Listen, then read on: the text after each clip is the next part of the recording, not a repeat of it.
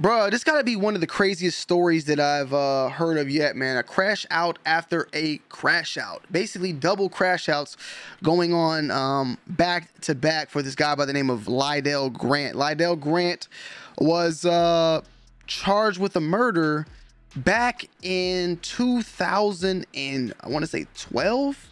Let's actually pull it up. We got it right here. Lydell Grant was charged for a murder back in 2012 or 2010 and convicted in 2012 and served 9 years in prison. He was later exonerated of the charge and declared innocent in May 2021 after a DNA analysis. Now, this story is crazy because he was exonerated, but then recently charged on a murder shooting. Houston man charged in fatal shooting, which was exonerated in 2012, slaying, bond set to $1 million. Now, apparently, he was like a little road rage event that something happened. Both cars approached an intersection, and Toyota reportedly had the right of way. And the Lexus went through the intersection and was struck by the Toyota. Grant reportedly got out of the vehicle and shot the Toyota multiple times before driving away from the scene. So apparently, some simple road rage. Crash went down, dude got the Lexus, shot into the vehicle, got in and dipped out.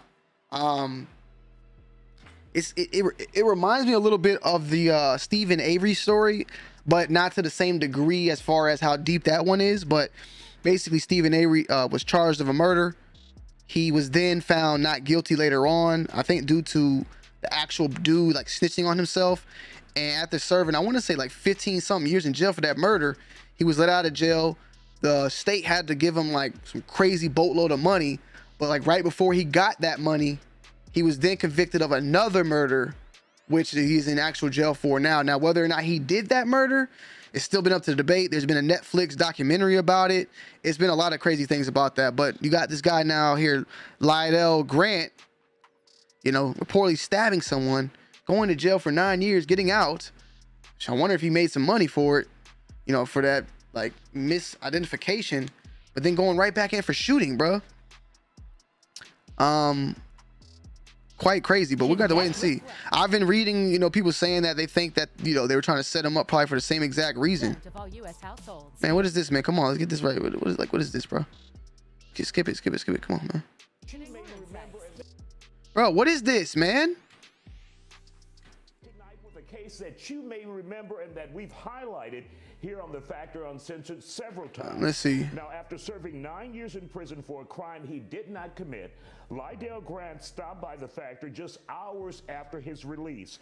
It was a joyous day, but now after the real murderer confessed to the 2010 murder, the Texas Appeals Court is asking Lydell and his team to do the legwork to prove that Lydell didn't do it, even though there's DNA. So you got to be, it's innocent till proven guilty, but they want him to prove his innocence in that case. That's kind of crazy. Witnesses and a confession from the alleged killer. Let's take a look. DNA absolutely exonerates Mr. Grant. Okay, so this is actually the one he was exonerated. I want to see the actual new story here. The grant program, sponsored by Wells Fargo Bank, offers to get some of those businesses. Bro, what is this? Sponsored by Wells. Nah, man, we need to hear about the actual story of this dude, bro. Let me see. Nah, well, let me see. Cut.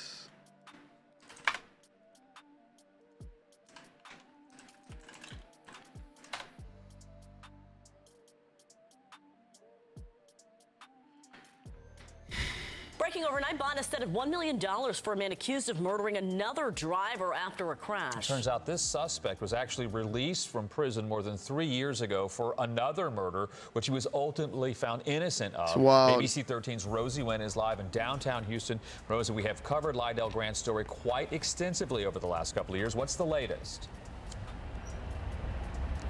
Erica and Jeff, Lydell Grant's story made national headlines 3 years ago after he was first exonerated for a fatal stabbing in 2010. Now he's in trouble with the law again after Houston police say he is involved with a fatal road rage shooting. Road rage is insane, bro. I've been in some road rage situations. People get really heated, bro. It happens way more than you think, especially shootings and road rage. It happens a lot more. A joyous day for Lydell Grant and his family back in November 2019. I feel rejuvenated. I feel free now. It was the day Yeah, you free, nigga. You out of jail, nigga. Grant was released from prison after serving 8 He said, I feel rejuvenated, I feel free. Yeah, nigga, you just got, yeah, that's what you are. years of a life sentence for the fatal stabbing of a man outside of a Montrose bar in 2010. With the help of the I can only Innocence imagine. Project of Texas, new DNA evidence, and a confession from the actual stabber, Grant was officially exonerated in 2021. Being locked up, if I ain't learned nothing else, I learned how to have patience. But nearly... Wow, I learned how to have patience. It makes me wonder if this dude's even, like, really guilty. Now, I'm not a conspiracy theorist, I've always told y'all, but recently there been some weird conspiracies going on. Man, I've been bringing up conspiracies, but I wonder, you know, Steve Avery's thing is kind of sus too, man. You know, you never know, man. Things are wicked. 2 years later, Grant could be heading back to prison. Houston police say they were called to a road rage shooting Thursday around 11:50 p.m. near Hiram Clark Road and Brentwood Park Drive. Investigators believe Grant and another woman were leaving a corner store when he ran a stop sign, causing a Toyota to hit him. They say Grant allegedly got out of his car and then fired multiple shots through the windshield of the Toyota before getting back into his car and taking off. The driver of the Toyota, Edwin Arevalo, died at the scene. There was surveillance footage from a nearby gas station. That's wild, bro. Captured the incident. So the court is concerned for community safety. In a statement to ABC 13, a spokesperson for the Innocence Project of Texas wrote, quote, "We are saddened by the news of this tragic event, and our thoughts and sympathies go out to the victim's family. We stand behind Mr. Grant's previous exoneration, which was granted by the Texas Court of Criminal Appeals." The defense mentioned that Grant has been running his own home cleaning business and has been working to support himself and help his mother out. His bond has been set at $1 million. Reporting live from downtown Houston, Rosie Wynn. That's crazy. ABC 13 Eyewitness News. So yeah, so I definitely kind of want to see this story play out in a way because it's definitely wild. You feel me? Salute. You might see they got the new camera on deck as well.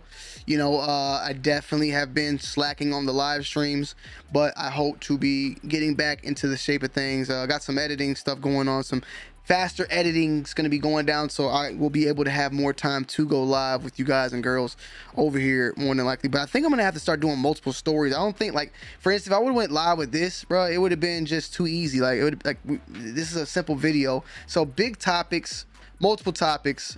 Be expecting it, how I would do it and how I want to do it moving forward, because I want to make sure that when I am going live, I have enough content to get me through an hour. You know, even the last stream we did with the BTB Savage, I just felt like it wasn't long enough. So I want to make sure when I am going live, I'm going live for a solid reason and for a good amount of time. So stay tuned for that. I love y'all. I appreciate y'all. And yeah, I'm out. Peace.